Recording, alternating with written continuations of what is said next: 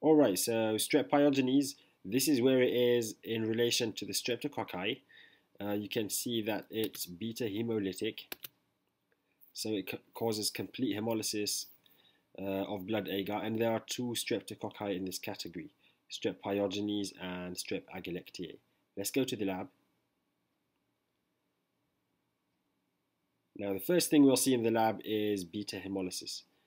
So complete breakdown of RBCs, and that's why you have these golden halos around the RBCs, around the colonies. And so this tells us it's either Strep Pyogenes or a Strep agalactiae, and we need to do more tests to differentiate between them. The first test we can do is something called the Bacitracin test, and bacitracin is an antibiotic, and bacitracin inhibits Strep Pyogenes. So Strep Pyogenes is sensitive to bacitracin. That's why you see that big halo around it. Whereas Strep agalactiae is resistant.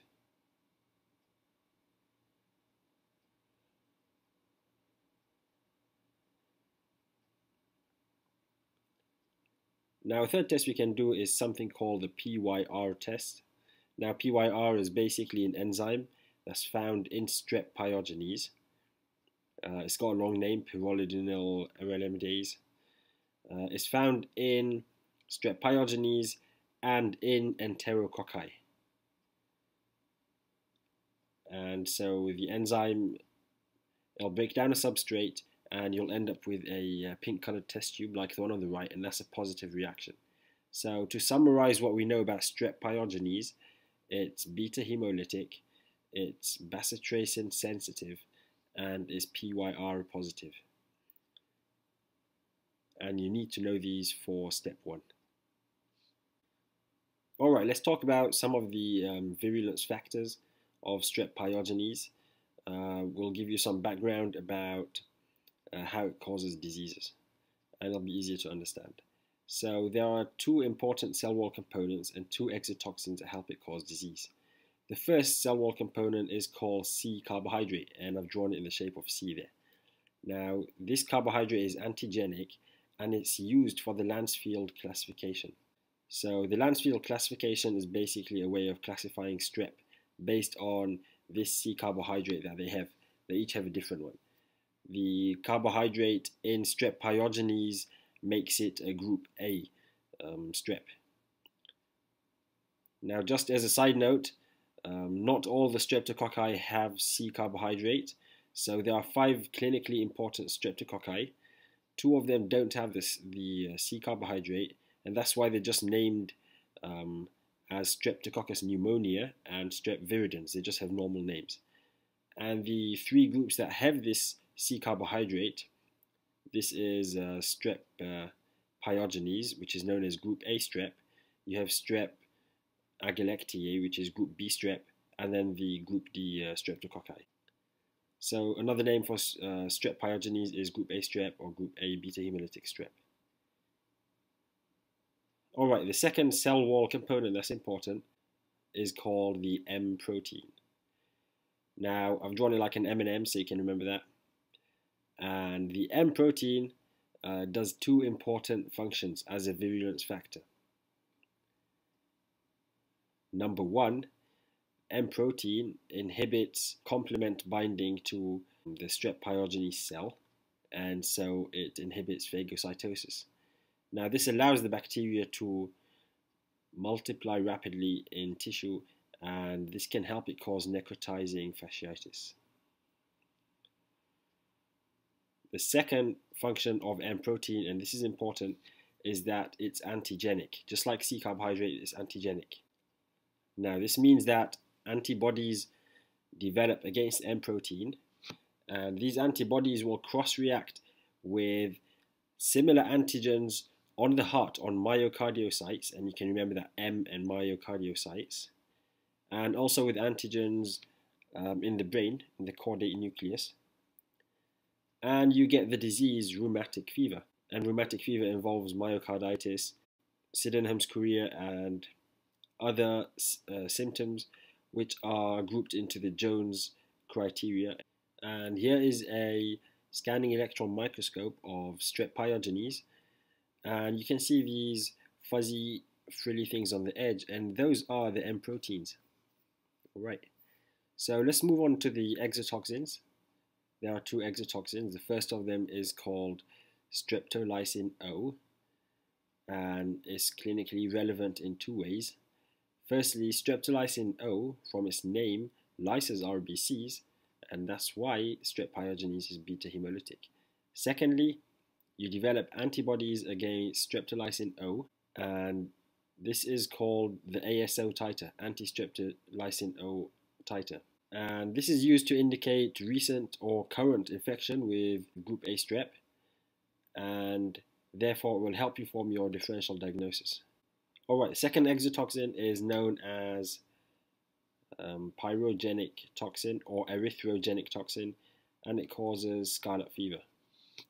Now, scarlet fever, I remember it as scarlet fever because it comes with a rash, and the rash starts at the neck, and then it spreads to the trunk and extremities, and it spares the face. It doesn't touch the face. Alright, so let's talk about the diseases. We've already covered some of them. And it causes 6 diseases, Strep Pyogenes. And again, we can classify them. 2 of the diseases are exotoxin mediated. We just talked about one of them.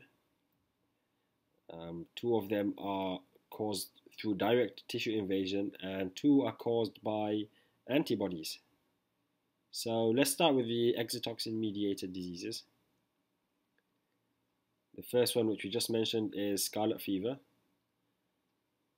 And we said that scarlet fever comes with a rash, and the rash starts at the neck, and then it goes down to the trunk, and then it involves the extremities, and it spares the face.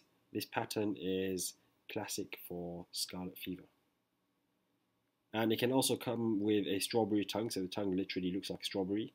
So this is scarlet fever, and you can see it just involves the neck like a scarf, and then it goes down. And this is strawberry tongue, and yeah, it looks like a strawberry. Alright, so the second exotoxin mediated disease is called streptococcal toxic shock syndrome. And basically, and this resembles the Staph aureus toxic shock syndrome. And it's basically mediated by a similar toxin which acts as a superantigen. So superantigens, they activate multiple T cells and from different clones, and you have a huge inflammatory systemic response. Now, direct invasion diseases. So the first disease caused by direct invasion is pharyngitis, commonly known as strep pharyngitis. Now, this usually presents with tonsillar exudate, and in this case, you need to suspect group A strep pharyngitis because it can be complicated by rheumatic fever or post-strep glomerular nephritis, or PSGN for short. So this is a picture of strep pharyngitis, and you can clearly see the tonsillar exudate. Alright, second disease caused by direct invasion is skin infections, such as folliculitis or cellulitis. And this may be complicated by necrotizing fasciitis. Now, the important thing to remember about skin infections is that it can cause post-strep glomerular nephritis. It can be complicated by that. Now, the 2 antibody-mediated diseases, we've already talked about rheumatic fever. And remember that it only occurs after strep pharyngitis, not after skin infections usually. The second antibody-mediated disease is post-strep glomerular nephritis. And basically what happens here is there's immune complex deposition, so antibody-antigen deposition in the glomerular basement membrane, and this results in glomerular nephritis. Now, PSGN can occur after pharyngitis or after skin infection. It's important to remember this distinction. Alright, so Strep Pyogenes. How do we treat Strep Pyogenes infections? Strep Pyogenes, as a rule, is very sensitive to penicillin G, which is a very good thing, alhamdulillah. Skin infection, you can't just use penicillin, you need to use a penicillinase resistant penicillin like dicloxacillin. And the reason is the two most common causes of skin infections, bacterial causes, are Strep Pyogenes and Staph aureus. And to cover Staph aureus, you need to use a penicillinase resistant penicillin. Now, thirdly, in the case of a severe skin infection, you can use clindamycin. And the reason for that is you want to stop any toxin production as quickly as possible. So clindamycin is a ribosomal inhibitor, and so you'll stop the toxin production too, and that is the end. Thank you for watching.